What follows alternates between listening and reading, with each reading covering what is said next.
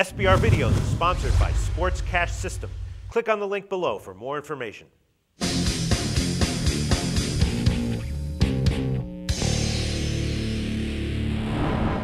Hi, welcome to SBR Forum Videos. I'm Peter Loshak. We are previewing the College Bowls right now with Troy West from AllPlaysWin.com, who covers lots of games with us in college football, NFL, has a good record at his site, good record in our videos. He's taken a couple bowls here that no one else wanted. The lines are pretty tight. Troy, thanks for being back with us. Hey, thanks, Pete. Always up for the challenge, and this is such a great time of year. The bowl season are really starting to crank up now. I'm really looking forward to it. So, hey, I'm willing to take on the challenge of these games, no doubt.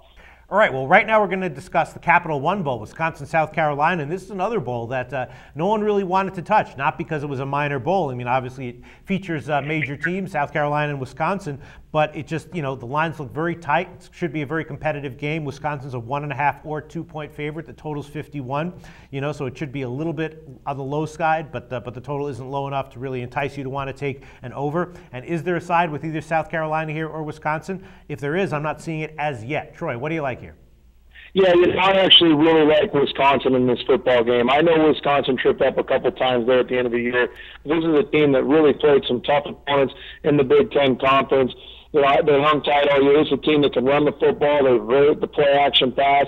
They have a great, well-rounded defense. I'm not taking anything away from Steve Spurrier in South Carolina, but I truly believe that pound for pound, Wisconsin is the better football team here. I know Javon Clowney is one of the best players in the country, but I don't think it's going to be enough. I think Wisconsin, in all categories, is just a smidge bit better. I don't think it's an obvious winner here, Pete, but I do think Wisconsin's the more talented football team. All right, so SEC versus Big Ten. I mean, I have to assume that, the always take the SEC rule is probably going to keep this line a little bit, skewed in favor of South Carolina, right? Yeah, and that's exactly what I'm thinking. Joe Stavey, the quarterback for Wisconsin, he's had a phenomenal season. He's very accurate passing. I think they are being undervalued here. I think, like you said, the reason this line is going to be at the 1.5 mark is just because, like you said, the SEC gets overvalued at times, and I think the Big Ten has really been undervalued. You got to remember, Big Ten's got some good teams. You got Ohio State, you got Michigan, you've got Penn State. I mean, there's some quality opponents in that conference, Michigan State.